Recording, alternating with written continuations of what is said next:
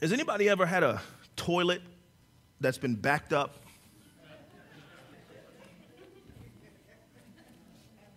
Somebody's toilet ever been backed up? Amen. I'm asking because I need a plumber. Hey, man, I got a backed up toilet. Right? When the toilet backs up, right, you know what people tend to do is they tend to keep flushing it. They keep trying to pull the lever and see if whatever's backing it up will go through and will create a flow. And so what we tend to do is when we continue to pull the lever, what happens is that water rises and overflows. And whatever was in the toilet comes flowing out of the toilet. And it affects everything in that room, doesn't it? Amen. Hallelujah. Right? You got to get your mop and you got to get some ammonia and you got to get some cleaning solution to get that stuff up. You see, here in the life of this community, in this body of people, they were backed up. Their life was filled with blockage. Their life was filled with bitterness, with sorrow, with sin, with anger, and with malice. And what we need is not to keep pulling the lever. What we need to do is go out in the garage and get the plunger. You know what a plunger does? It pushes pressure into the toilet, and it causes the pressure to flow into the piping, and it moves the blockage so that there is a flow. And what we do is if the flow isn't overwhelming, if the blockage rather isn't overwhelming, what we can do is we can get a pot of water. You see, some of you remember before we had plumbing systems, and you could just flip a lever and the water flow through. What'd you do? You go fill a pot of water. And you take it, you get a bucket, right? You bring your bucket into the house, and what'd you do? You dump the water into the toilet. You know what we need from God? We need to stop trying to be better people. We need to stop trying to do good and do right. We need to stop trying to fix our life. We need to stop trying to make it work on our own terms and in our own ways. We need to look to God, and we need to ask God to bring the bucket of water. We need to ask God to bring the Holy Spirit, and we need to ask God to pour it into our plumbing system and evacuate the blockage so that we can flow and so that we can see clearly His presence and so that we can experience His power and so that we can see God. What we need is downpour. You see, prayer is the plunger to the heart. You want to know why your heart is filled with so much trouble? It's because you don't enter into the presence of God. When you enter into the presence of God, God by His Spirit begins to plunge your life. He begins to push the bitterness, the sorrow, the shame, the guilt, the remorse. He begins to push the pride out of your inner life, and He aligns you with Him. The prayer is the plunger to the heart. The Word of God is the plunger to the mind. You wonder why we're so crazy? Because we sit and we meditate on things that are not of God. The Apostle Paul, he would say, whatsoever things are pure, whatsoever things are just, whatsoever things are good, if there be any praise. He said, think on these things. You see, some of us have taken in what my pastor used to call stinking thinking.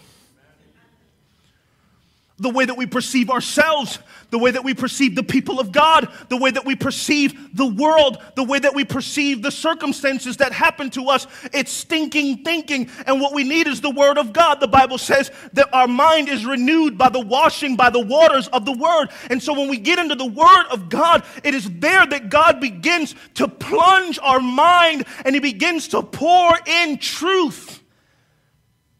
Prayer is the plunger of the heart. The Word of God is the plunger to the mind, but the gospel is the plunger to the soul. You see, you wonder why? If you have yet to turn to Jesus, The world is in a search for redemption. The world is in a search for meaning. The world is in a search for purpose. And I'm submitting to you that when we believe the gospel, that God takes this message of his son and he pours it into the soul, and he plunges, he vacates the blockage in our soul. When we believe the gospel, that is when we're forgiven. That is when we're made whole. That is when we don't have to worry about the past anymore. We don't have to worry. Listen, you can't make the past better, but you can make the future brighter. And the way you do that is when you believe the gospel and you yield to God. God purges, God plunges the soul. You see, God wants to plunge us, but we have got to take the plunge into God. Anybody ever go to the pool before? There's this really cool diving technique, and it's called a cannonball. Unique. I mean, they don't do this at the Olympics because it's one of the best styles that you could ever do in Olympics and in professional diving. And so they reserve that for recreation. But they don't do it in the Olympics because whoever does this, it would just be a perfect score. And so they can't just have everybody doing this cannonball because everybody would get a perfect score and we wouldn't be able to distinguish who's better from who. And so I digress. But you've heard of a cannonball before, right? What happens is you take this plunge into the water and you ball yourself up and you land in the water and you create this great big splash. You see, there are many of us who in our relationship with God, we're worried about the temperature of the water. We're worried about what's going to happen and what we're going to look like if we go get in the water. My wife and I, for our anniversary earlier in June, we went to Casa del Mar in Daytona, and rather Ormond Beach, and we were in the pool, and there was a gentleman who was already in the pool. We were just trying to get a couple minutes in there. They were closing in about 20 minutes or so, and so we didn't want to let a vacation go to waste and not experience the pool. And so we went to the pool, and I get to the edge of the pool, and there's a staircase or whatever, stairwell, and I begin going in one step at a time, and this elderly gentleman looks over at me, and this is an older gentleman. This isn't a young guy. This is somebody older. He says, "Jump in, the water's fine." He was over there sitting in the corner, and he was having himself a good time. And you know what? When I got in the water, it wasn't as bad in the water as I thought it was when I was out of the water. You see, the Christian life isn't as bad as you think it is. It's actually far better than you anticipated. There's more peace, there's more joy, there's more hope, there's more purpose, there's more love, there's more in Christ himself. And so you don't have to step in 1 foot at a time. You don't have to see if the water's okay. You don't have to feel and see if it's warm enough. Listen, go ahead. Your body will adjust. Your life will adjust. Just go ahead and jump into the pool and let that water come running over you. Let there be a downpour and watch God change your life. You see, Satan is the one who tells us that water's not good. Don't get in that water. And it's Jesus saying, don't worry, the water's just fine. It's not as bad as you think. You can take the plunge. Here in this text in Acts chapter number 2, there's a fulfillment of the prophecies of both the prophet Joel in Joel chapter 2 and the prophet Hosea in Hosea chapter 6. And it is literally a reversal of this curse. And you'll find that as you continue reading through Acts chapter number 2, you'll find that the people, these Jewish people, they perceive that the disciples, the apostles included, are drunk.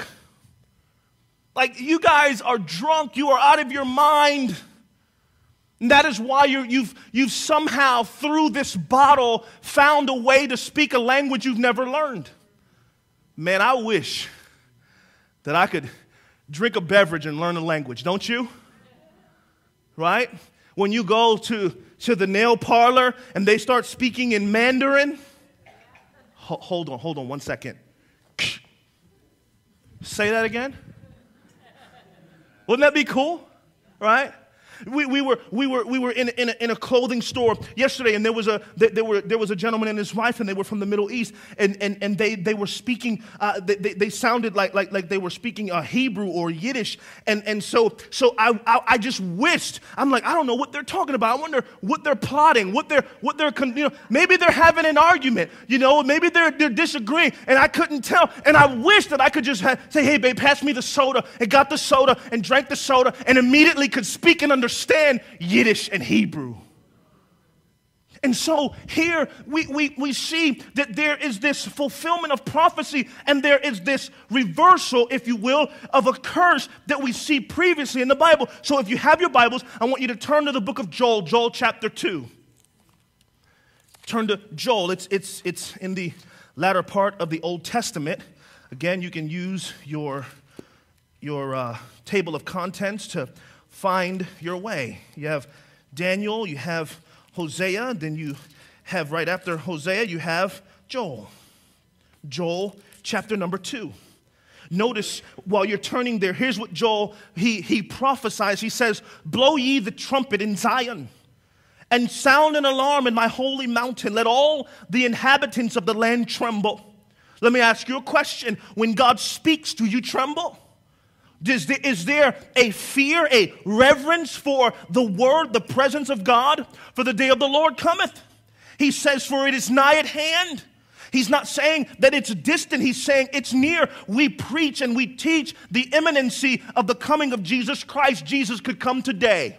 My question is, if Jesus came today, would you be ready? A day of darkness and of gloominess, a day of clouds and of thick darkness as the morning spread upon the mountains. A great people and a strong, there hath not been ever the like, neither shall be any more after it. Even to the years of many generations, a fire devoureth before them, and behind them a flame burneth. The land is as the Garden of Eden before them, and behind them a desolate wilderness.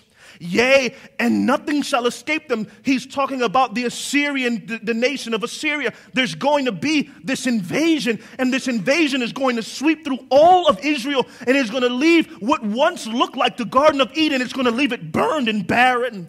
He says the appearance of them is as the appearance of horses, and as horsemen, so shall they run. Like the noise of chariots on the tops of mountains shall they leap, like the noise of a flame of fire that devoureth the stubble, as a strong people set in battle array. He goes on and he says, before their face the people shall be much pained. All faces shall gather blackness. He's saying there's going to be sorrow and grief. They shall run like mighty men. They shall climb the wall like men of war. And they shall march every one of his own ways. And they shall not break their ranks. Neither shall one thrust another. They shall walk every one in his path. And when they fall upon the sword, they shall not be wounded. These are going to be men who, even when you wound them with weapons, are going to seem like they just keep coming. Sounds like Night of the Living Dead, doesn't it? They shall run to and fro in the city. They shall run upon the wall. They shall climb up upon the houses. They shall enter in at the windows like a thief. The earth shall quake before them. The heavens shall tremble. The sun and the moon shall be dark, and the stars shall withdraw their shining. And the Lord shall utter his voice before his army. For his camp is very great. For he is strong that executeth his word. For the day of the Lord is great and very terrible. And who can abide it? Therefore also now saith the Lord, turn ye even to me with all your heart. Now, don't miss this. God's saying in the midst of this adversity, don't turn to the enemy. Don't turn to the adversary. Don't turn to the trouble in your life. He says, turn ye even to me with all your heart. And with fasting and with weeping and with mourning. Notice what he says, and rend your heart and not your garments. You know what we have a tendency to do? We have a tendency to rend our garments and not our hearts. I was listening to another pastor who talked about his experiences dealing with people who respond to adversity and tragedy in their life. And he was saying that the often narrative of how they handle adversity is when God does things that they don't expect, they often come to church. Death in the family, people come to church. Loss of a job, people come to church. Something goes wrong, people come to church. He said, and the proclamation is, hey, God's trying to get my attention. He says he sees them on average 2 to 3 weeks before they're gone. He said, you know what it is? It's not that they didn't rend their garments, it's that they didn't rend their heart. And so what Joel is saying is that if we're going to experience the downpour, the overflow of God, we must rend our heart and not our garment. He goes on and he says this, he says, who knoweth if he will return and repent and leave a blessing behind him? He says, even a meat offering and a drink offering unto the Lord our God. Blow the trumpet in Zion, sanctify a fast, call a solemn assembly. He's saying, blow the trumpet, call everybody to assembly, bring them together, sanctify, set apart a fast, bring us together in one accord, not so that we can see the miracles of God, but so that we can see God. I want you to get this in your mind. This is what's happening in the inner chamber. This is what's happening in this upper room. These are people who have assembled together, and they're not looking for a blessing, they're not looking for the hand of God, they're looking for the face of God. And so here's what he's saying: gather them together, sanctify the congregation, assemble the elders, gather the children, and those that suck the breast, let the bridegroom go forth of his chamber and the bride out of her closet. Let the priests, the ministers of the Lord, weep between the porch and the altar, and let them say, spare thy people, O Lord, and give not thine heritage to reproach, that the heathen should rule over them. Wherefore should they say among the people, where is their God? He says, then will the Lord be jealous for his land and pity his people. Yea, the Lord will answer and say unto his people, behold, I will send you corn and wine and oil, and ye shall be satisfied therewith. Let me ask you, are you satisfied with what God has given you, or do you desire more? Behold, he says, and ye shall be satisfied therewith, and I will no more make you a reproach among the heathen, but I will remove far off from you the northern army, and will drive him into a land barren and desolate, with his face toward the east sea, and his hinder part toward the utmost sea, and his stink shall come up. And his ill savor shall come up, because he hath done great things. He says, fear not, O land, be glad and rejoice, for the Lord will do great things. You believe that today? Do you believe that God will do great things? He says, be not afraid, ye beasts of the field, for the pastures of the wilderness do spring, for the tree beareth her fruit, the fig tree and the vine do yield their strength. He says, be glad then, ye children of Zion, and rejoice in the Lord your God, for he hath given you the former rain moderately, and he will cause to come down for you the rain, the former rain and the latter rain in the first month. Do you see the downpour? And the floor shall be full of wheat, and the fat shall overflow with wine and oil. And I will restore to you the years that the locust hath eaten, and the cankerworm, and the caterpillar, and the palmer worm, my great army which I sent among you. And ye shall eat in plenty, and be satisfied, and praise the name of the Lord your God, that hath dealt wondrously with you, and my people shall never be ashamed.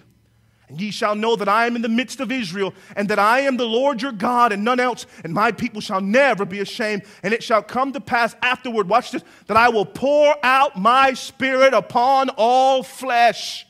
And your sons and your daughters shall prophesy. Your old men shall dream dreams. Your young men shall see visions. And also upon the servants and upon the handmaids in those days will I pour out my Spirit. Notice this is happening in Acts chapter 2.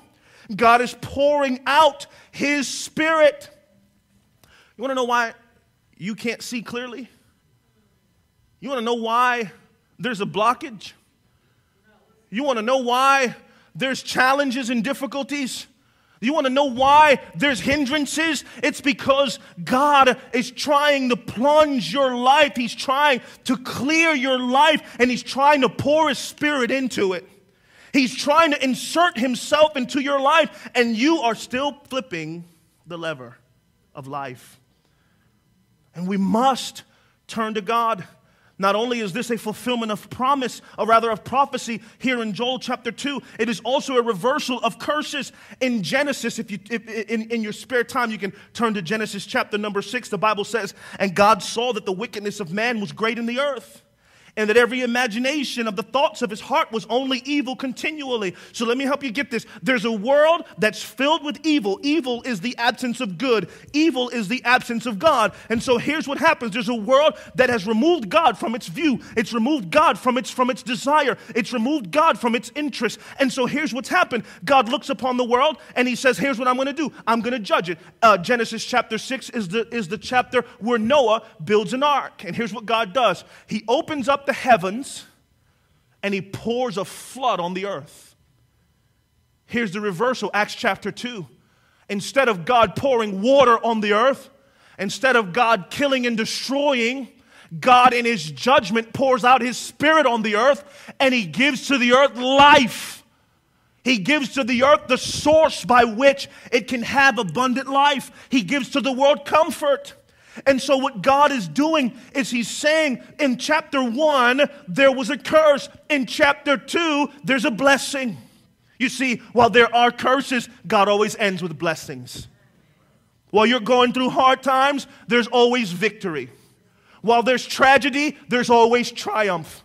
While there's hurt, there's always healing. And God always ends with healing. God always ends with triumph. God always ends with victory. If you don't believe me, go read the book of Revelations. With all of the trouble, we see victory. Not only do we see God reversing the curse here in Genesis chapter 6, we also see God reversing the curse of Genesis chapter 11. Here in Genesis chapter 11, the Bible says that the people, they build a city and they intend to build a tower. And here's what God does. He says, oh yeah, you're going to build a city. You're going to build a tower. You're going to get it to reach to heaven. So here's what I'm going to do. He says, let us, that is he, God the Father, God the Son, God the Holy Spirit, they come down from heaven. And here's what they do. While everybody's sleeping, they change their languages. They confound the people. And so here's what happens in Acts chapter number 2. Here's the reversal. While God initiated this confusion, this confounding because of the evilness of man, God in his mercy now pours out his Spirit and provides clarity. Watch this. There were some 3,000 men here of varying places where they were from. While they were all Jewish by birth, here's what God does. He combines instead of confuses their languages. He combines everything so that they can hear clearly the gospel. God is showing to us that he has the power, yes, to confound and yes, to curse, but he also is the God who can cure. He also is the God who can clear, who can provide clarity. He's also the God who can restore.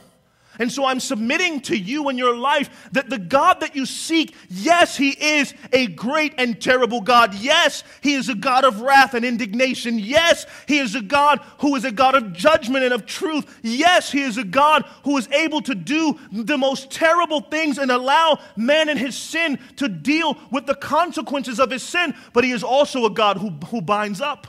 He's also a God who bandages. He's also a God who heals. He's also a God who restores. He's also a God who reconciles. He's also a God who brings clarity. He's also a God who blesses. He's also a God who provides. He's also a God who protects. He's also a God who is merciful, who is just, and who is good. And so here, the disciples are gathered in an inner chamber, and they're reflecting on the goodness of God. They're entering into his presence. Here, Acts chapter 2 is an ancient revival. It is dry ground becoming wet. It is dry bones coming to life.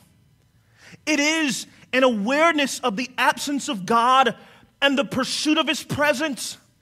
It is a hunger and a thirst of the soul for the divine that is only nourished by God himself. The psalm writer David in Psalm 42, and somebody made a song of it.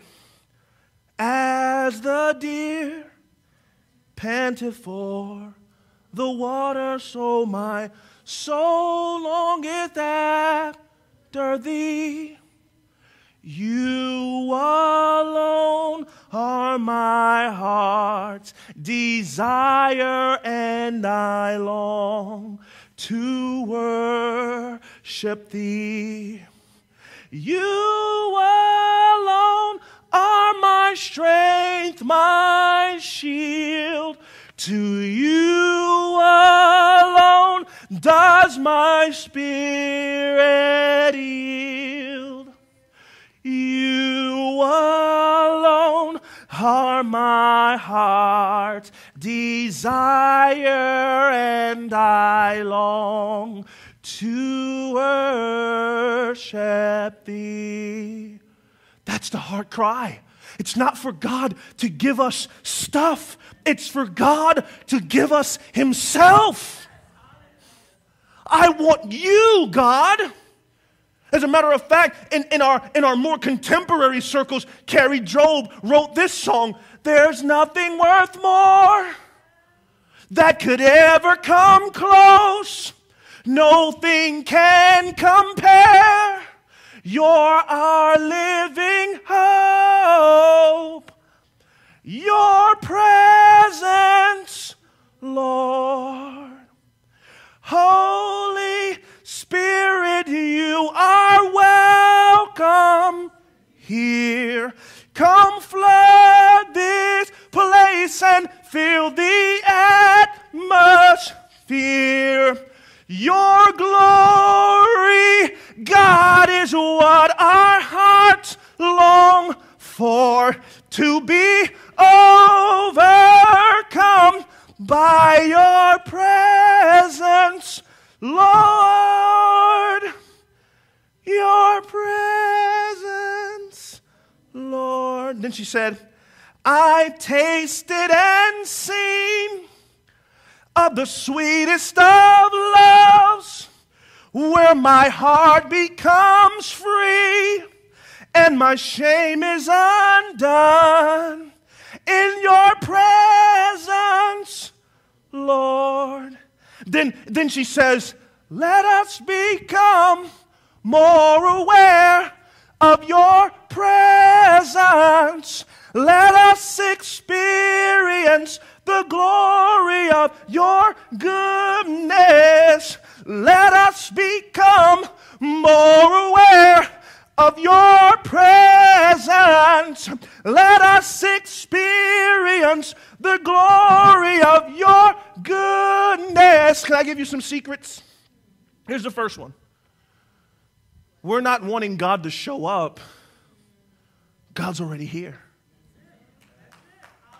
God's already here. He is omnipresent.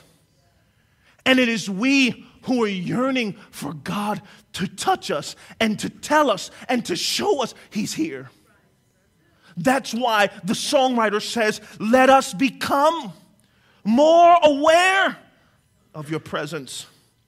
J.I. Packer said this, Christians in revival are accordingly found living in God's presence. He calls it the coram Deo, or the presence of God. He says that they are attending to God's word. See, there's a value in the word of God. You wonder why we don't experience revival. It's because we've not placed an appropriate premium on the word of God.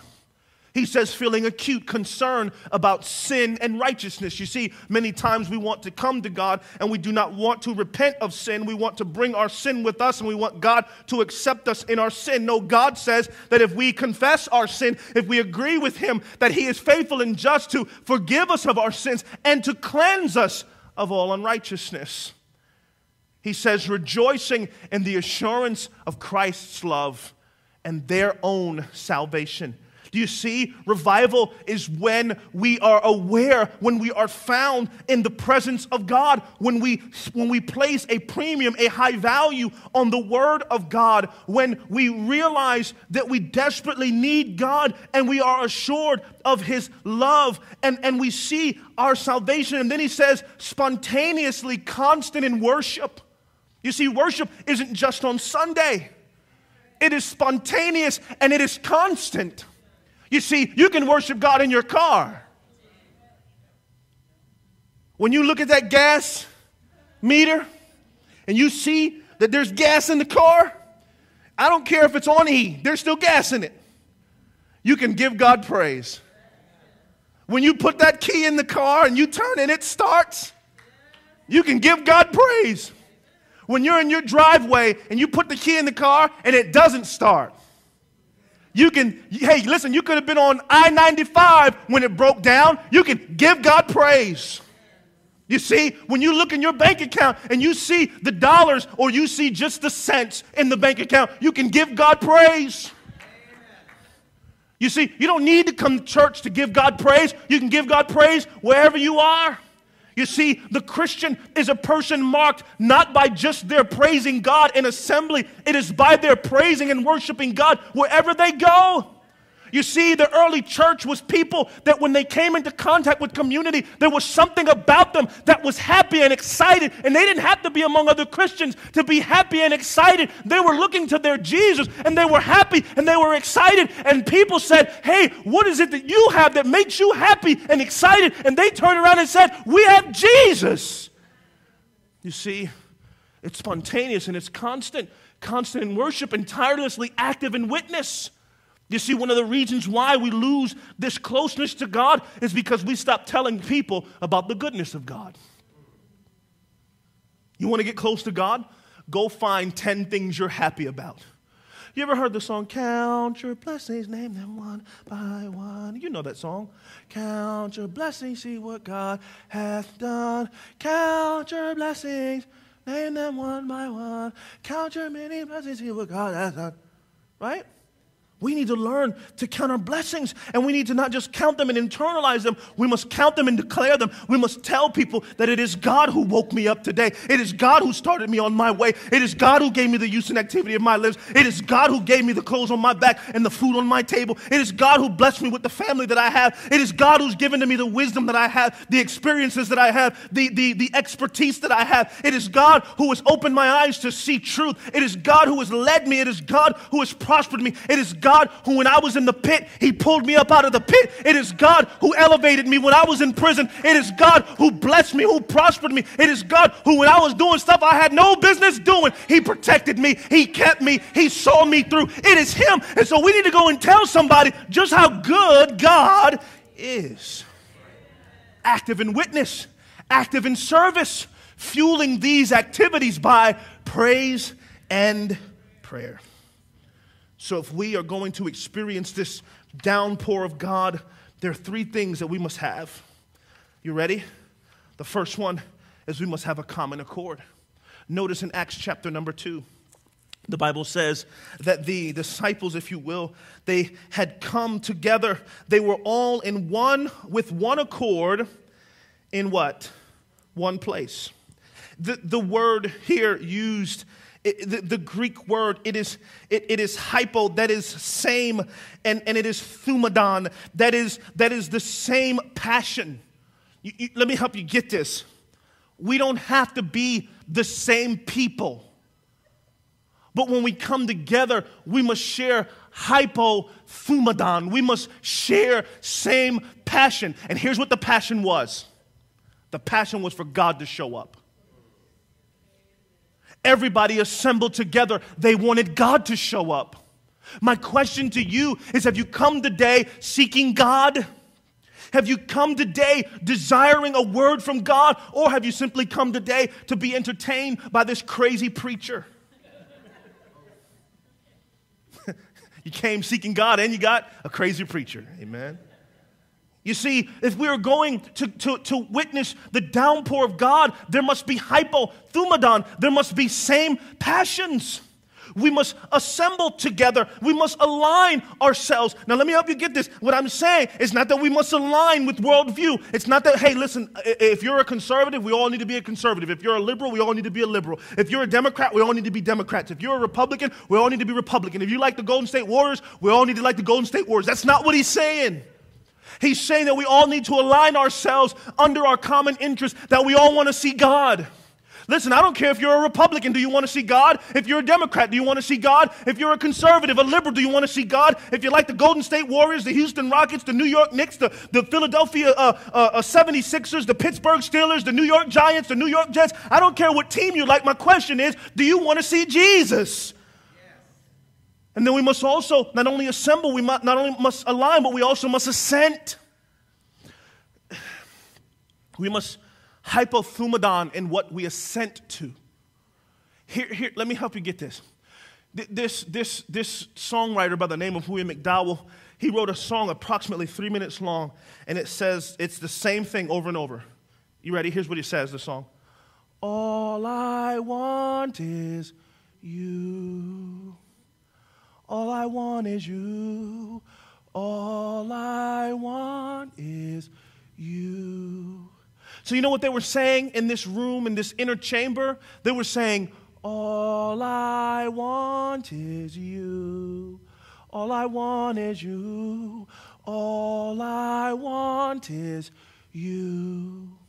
All I want is you. All I want is you. Watch this. The ascension happens. 7 weeks go by. 49 days happen. And then there's the 50th day, which is Pentecost. And so I'm submitting to you, are you willing for the next seven weeks, 49 days to pray and ask God for all I want is you? I know you got a bill to pay. I know that there's a car note, and I know that there's trouble, and I know that you need healing, and I know that you need deliverance, and I know that you need answers to your problems. But for 49 days, all I want is you. All I want is you. All I want is you. Because here's the secret. Here's the other secret. If you get God, you get everything else.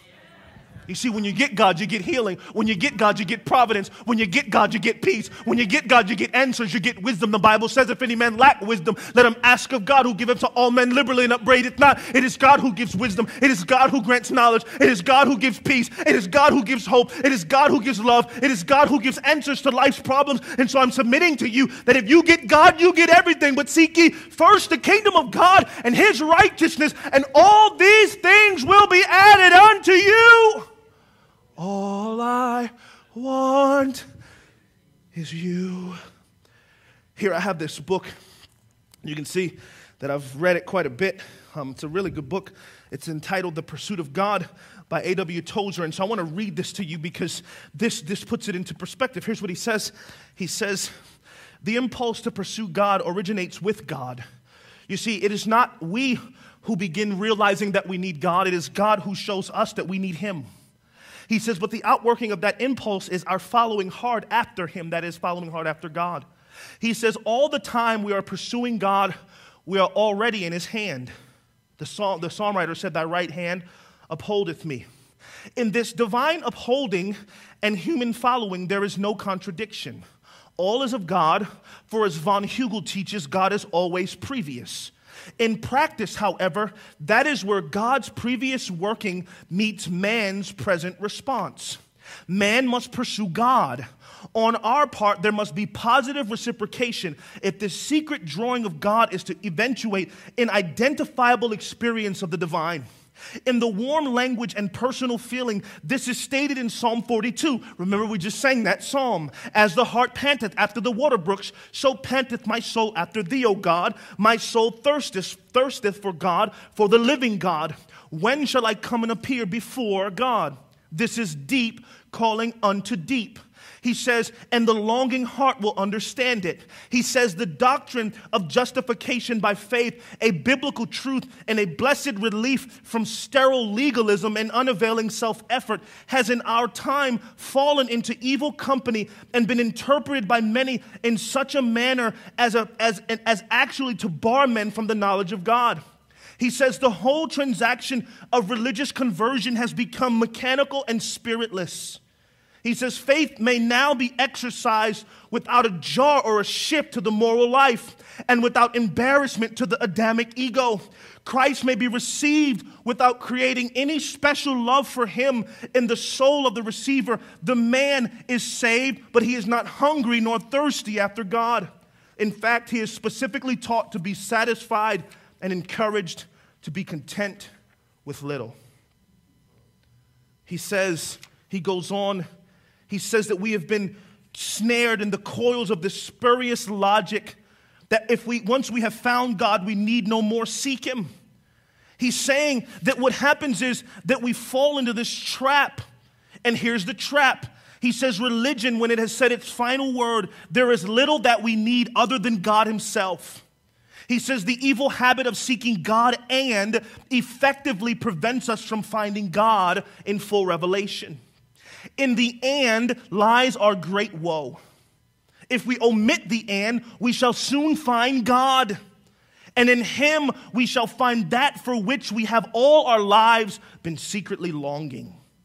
He quotes the English classic, The Cloud of Unknowing, and he says, lift up thine heart unto God with a meek stirring of love, and mean himself and none of his goods, and thereto look thee loath to think on aught but God himself, so that naught work in thy wit, nor in thy will, but only God himself. This is the work of the soul that most pleaseth God. He's saying to us that we must all assent to God. We must all desire him and him alone. Not him and his goods. Not him and his hand, just him and his face. And we will find that when we find him, we find everything else we've been longing for. Not only must there be a common accord, but there must also be a common sound. Anybody ever watch the movie Drumline? There was this theme in the movie Drumline. One band what? One band, one sound. One band, one sound. One band, one sound. So let me give you this picture. Let me help you understand what they were hearing in this inner chamber, in this upper room, if you will. In the Old Testament, God, in the book of Joel, God talks about how the Assyrian army was going to come and they were going to ravage the land of Israel. And God uses this picture. He sends them signs before this happens. And the way that he shows them this picture is by sending in a swarm of locusts. Anybody ever hear a fly in their ear? Or a bee, right? You hear bzzz, right? Bzzz, right? You know when there's a bee nearby, bzzz, right? Can you imagine this great big swarm of locusts coming and flying in? You know what it would sound like? It would sound like an airplane. There was this large sound. So before this swarm of locusts would come in, they would hear a sound of a mighty rushing wind. And they could do nothing. There wasn't pesticide. There wasn't enough fly swatters to deal with the swarm. So all they could do is they could run and hide, and they had to yield to the swarm. And what would happen is these locusts would clear out an entire harvest. What was once green and filled with life would then be brown and desolate. And so here's what happens. God takes the curse and he reverses it and he gives them a blessing. They're sitting in this room and here's what they all hear. They hear this sound of a mighty rushing wind. In other words, they're realizing that something's going to happen that we don't have control over. We've got to surrender to God's move. And then God, in miraculous fashion, in tongues of cloven fire, he sits upon their tongue and he gives them the ability to speak languages they've never spoken before. Let me help you get this. When the Holy Spirit when you're full of the Spirit, you're yielded to the Spirit of God, here's what's going to happen in your life. The first thing that's going to happen in your life is heaven's message becomes clear. There's no more confusion. There's no lack of clarity. When you're walking with God and you're surrendered to God, what God says becomes abundantly clear. You don't have to guess. You don't have to wonder, well, God, is this you? God, is this what you want? You see, what happens is we get in the way. When you are yielded to the Spirit of God, what he wants for you is abundantly clear. That's what tongues was. These people were speaking in foreign languages, and here's what the reply was. We understand what they're saying. And here's what the message was when you go through the book of Acts chapter 2. When you see what they were preaching that you need to save yourself from this untoward generation. You need to be delivered, and the only hope of deliverance is not in your language, not in your money, not in your routine, not in your rituals, not in your religion. It's in none other than Jesus. The Bible says that there were many who believed and who were saved. So there was this common sound. The apostles heard the noise from heaven and they were empowered. The word used here, it is megaleos.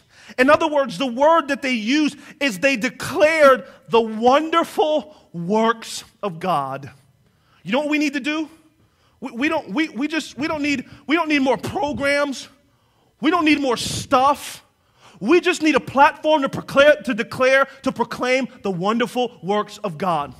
You know what every song ought to be? The wonderful works of God. You know what every sermon ought to be? The wonderful works of God. You know what every program, every event we conducted ought to be? The wonderful works of God. We should come together and we should fellowship with one another and we should rehearse the wonderful works of God. And so these people who thought that the disciples were crazy, they said that we understand what they're declaring, and what they're declaring is the wonderful works of God. So there must be common accord, there must be common sound, and lastly, there must be common mission. I'm going to give you these quickly. They had common doctrine. The mission was to align with the proper doctrine, with the teachings of Jesus. It wasn't people who came together with this varying degree of what is right and what is wrong. You see, we live in a world where morality is subjective. They say what you feel is right, but what I feel is right too. See, that wasn't the case here in the Word of God. They all had a common agreement on what was right and what was wrong. They understood what God says is right and what He says is wrong is wrong. They had common fellowship. The Bible says they broke bread together. I wonder how many of us are Christians who live in isolation, who never connect in fellowship, who never get together with other believers. You know, the statement goes that birds of a feather, what? Flock together. One of the reasons why people struggled so deeply in their relationship with Jesus is because they do not surround themselves with others who are following Jesus. They live in isolation. And in isolation, they are more susceptible to the wiles, to the lure of Satan. The Bible says we are to confess our sins, our faults one to another, that we're supposed to bear one another's burdens. And so what they did is they became transparent and they became vulnerable and they connected in community. They fellowshiped together. They broke bread together. They shared their burdens together. They prayed one for another. They served each other. They had common fellowship. Not only did they have common doctrine and common fellowship, but the mission is also to have common discipline. Let me help you understand. Every believer, and I'm not, listen, to what degree is going to be based on the depth of your relationship with God. Here's a spiritual discipline, prayer. If you're not praying, that's a part of the reason why you're not experiencing the overflow, the abundance of God, because you're not entering into God's presence. One of the disciplines of every believer should be prayer.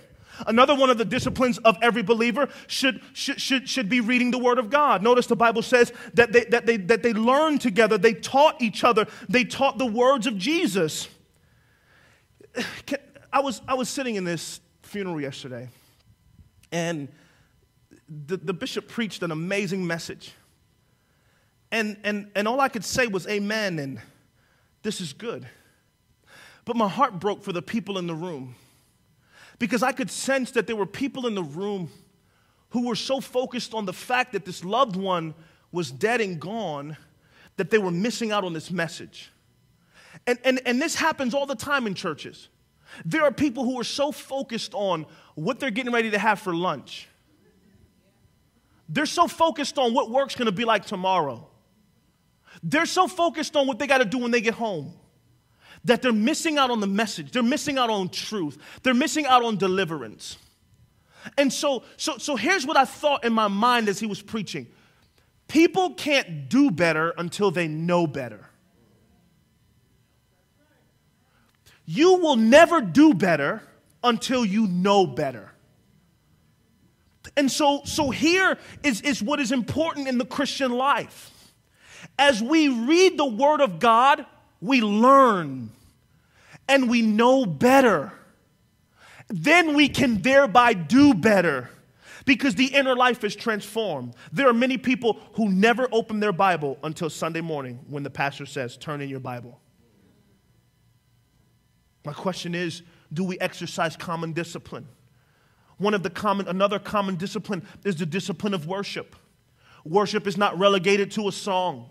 Worship is not relegated to a time of service. Worship is what we must do every day of our lives. It is bringing God into view. It is putting God in front. It is making God the center. It is making God the focus. And so a common discipline is that we all seek to serve God and worship Him. So we had common doctrine. There's common fellowship. There's common discipline. And lastly, there's common possessions. Here's what happens. The people realize, here's the second thing that will happen when you totally surrender to God. The first thing that will happen is heaven's message becomes clear. The second thing is there's a detachment from your possessions. One of the reasons why people can't get close to God like they need to be is because they're attached to their stuff. You're not taking that from me. You're not taking, listen, today is July 1st, and there's some shows that are releasing today. You're not taking that from me, Pastor. Love and hip hop, you're not taking that from me, Pastor. Scandal, you're not taking that from me, Pastor.